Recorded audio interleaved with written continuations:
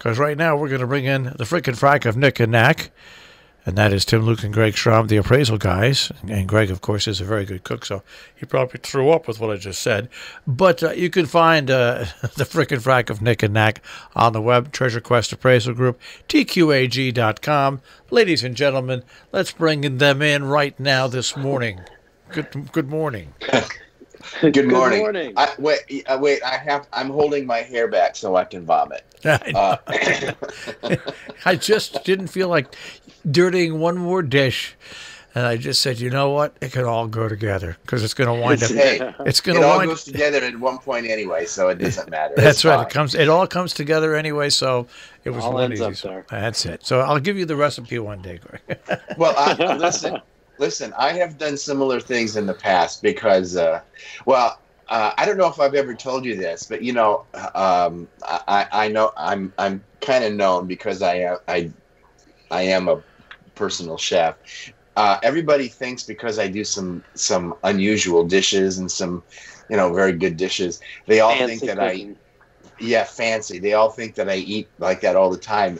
Do you want to honestly know what my favorite food is? If I had to eat for the rest of my life, what it would be? What would it be? The hot dog. Yeah, well, I would eat hot dogs 3 times a day. Yes. All right. Well, we've got beef, potatoes, and hot dogs out of the way. What's next? Wow. That's crazy. What a lead-in. That's kind of like my dad was a comedian. He always said he never wanted to go on after any animal act because it's a no-win situation. Oh, no. It's still that way today. That's what I mean. Or kids. Well, today is the day that the Oscars, of course, are. Oh, the nominations. The nominations. Yes. So every year, whenever we do, whenever this day happens, there's always something that comes up about Hollywood memorabilia or Oscar memorabilia. And Tim, wasn't there was just an Oscar you're working on a. No, there were 4 Oscars that sold at auction just in December. And it was fascinating because, of course, with the Oscars, if they are pre-1950, then they can be sold. However, there's a caveat because after 1950, all of the winners had to sign a paper that said that if the individual or their heirs were to sell it, the Academy had first right at $10. I think it's $10 that they could buy it back for $1, something like that. I think it's actually $1, isn't it? Isn't it $1? It may have gone up to 10. Inflation. That's right. But they're cheap. They're not gonna. They would do this. But here's the other thing that's included in that letter is that so if somebody won an Oscar after 1950. But they also won one pre-1950. It also applied to that Oscar. So it's kind of they really don't like people selling Oscars. That's the whole thing. However, there have been a number that have come up on the marketplace, and when they do, it really goes to and we've talked about this a lot. It goes to the context. It goes to who is the individual who's receiving the Oscar. What is it for? What was the movie? Was it a pivotal? Why was it important? All of those things really factor into the value, that's part of the entertainment memorabilia side. It's not just the intrinsic or taking a look at something and provenance and history and things like that, but also what movie was it? And was it a big hit? Who was the actor? Or the director or the cinematographer. I mean, there's a number of different Oscars that have come up. Obviously, if it's Clark Gable, that's going to sell for a lot more than if it's a sound engineer for a specific film. So they all vary. But there were 4 that ended up being sold in, I think it was Profiles in History, and they range anywhere from, they're usually estimated at auction anywhere from 50,000 to 150,000, and then they end up selling in the at least 100,000 to about $300,000 or $400,000 range. Again, depending on the individual and the movie, all of the circumstances that go around it. Every year, I think, as it gets closer to the Oscar broadcast, they also say, so what is Oscar really made of? And intrinsically, and they're made here in the United States, and they don't sell. I mean, to make one, it's I think they come out with this. Yeah, we did that once. Like, yeah, $2,500. Yeah, it was not very much money, and it's. Yeah. And they're just gold plated. It's just a gold plated, and it is $10. $10 is the going rate. That yeah. And apparently, the quote is, if you try to sell your Oscar, you'll get a call from Oscar's attorney, and he'll make you an offer you can't refuse. You have to sell it back to the Academy for $10. Well, yeah, but that's a public auction. So yeah, I was going to say, I bet you on the private market, correct. It will happen, because if people will pay that in an auction, then they'll come up with that in a private sale as well. They definitely will, and so that also becomes a difficulty, or not a difficulty, but it becomes a consideration when we are doing estates, or what is this Oscar worth? And there's a caveat that we put into the report. Well, you couldn't do it legally. You would have some legal issues selling it in an open auction format, but there is a value on the private market, is that if it were to be sold privately, then what would the value be? So there's some, it's it's always, when we are looking at especially memorabilia, but Oscars in general, because of the whole Academy watching, you can't just go out and sell it if it's after 1950. So, but you can sell it. It's not that it's illegal to sell. You would just have legal problems if you sold it publicly. You would just have to be careful. I would think if let's say a famous actor died, all right, and had 3 Oscars, and handed it down in his estate, and they had and 3 children, each one of them got the Oscar. And they got it. They got it because it was bequeathed to them by their father or mother or whatever. I would think that you could go into court and have a pretty good case that the original contract was between the deceased and the Academy, not the estate. But I think what they do sign off on is that it's for that your heirs in perpetuity, that they have the first thing.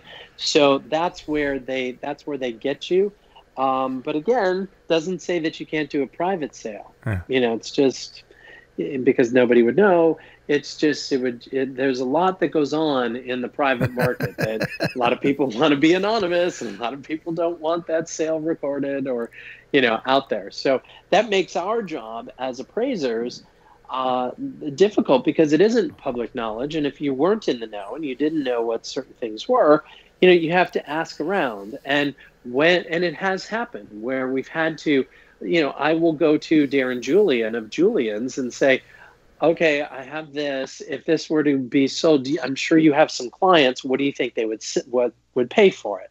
And again, taking context into and say, oh, I know a client that would probably pay $200,000 for that. Okay, great. So you have to kind of go with that, and that makes our here's a question. And this is something that I don't quite understand. I need clarified. Okay, I won the Oscar in 1948 and 1949 for my great performances in 2 movies, and then I won my 3rd Oscar in 1952. Right. So does that mean that my Oscars in 1948 and 1949 have to go back to the Academy for 10? Well, yeah, it could. Nobody's ever really challenged that. It becomes difficult, and I do know of an instance where there was an Oscar that did come up, and that it was a little difficult, but the Academy didn't challenge it, and that was one of the Oscars that was in the sale in December.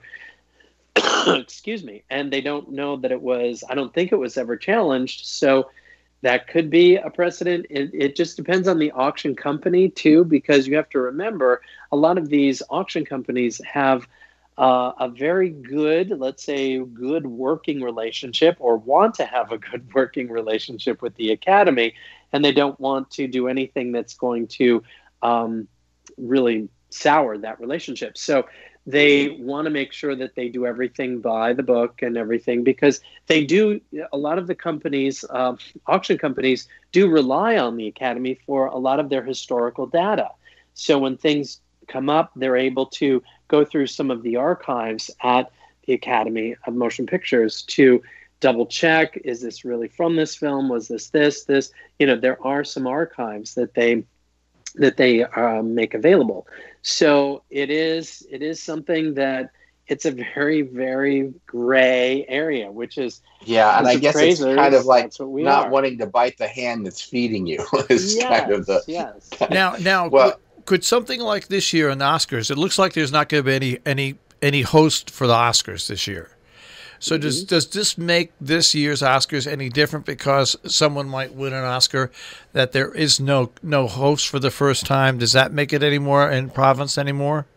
I think what it does is that it adds a little bit. Like there was one particular, I think the host, not so much. I think that if a movie wins, that when, let's say, one particular movie was slated to definitely win, but another picture wins out, that becomes part of the history.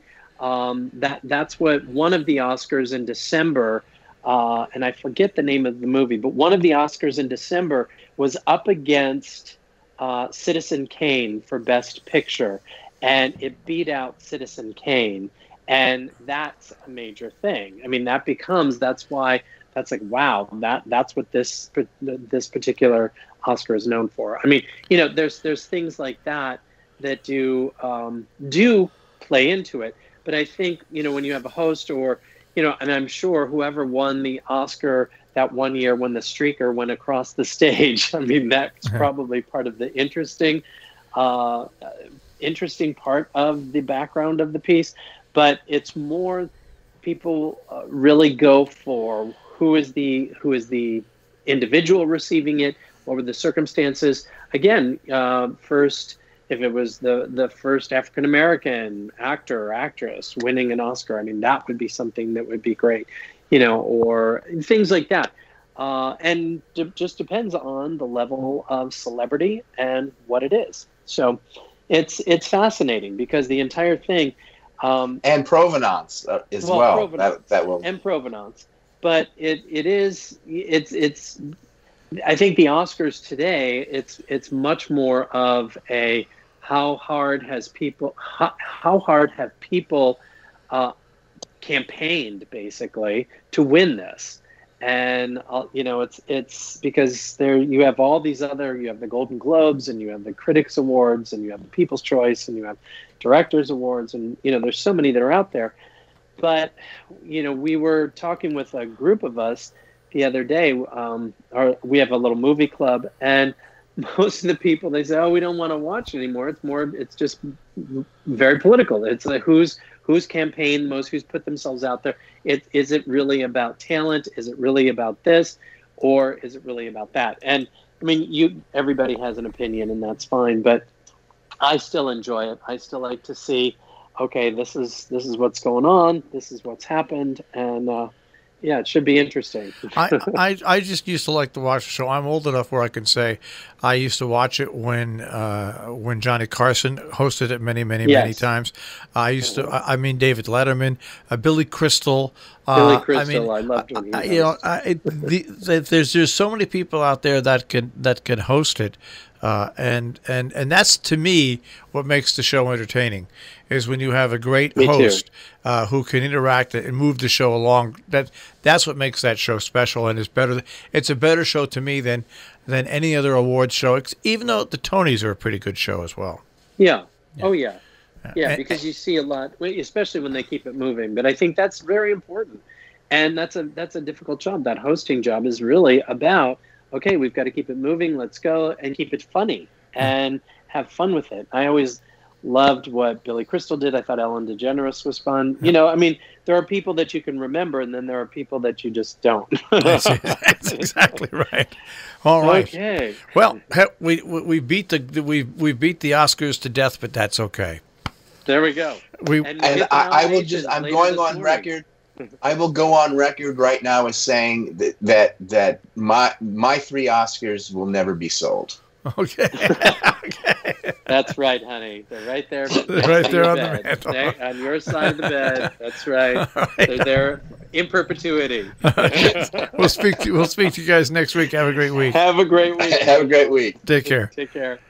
Tim Luke and Greg Straub, the appraisal guys, the frickin' frack of Nick and Knack, TQAG.com with Appraise This.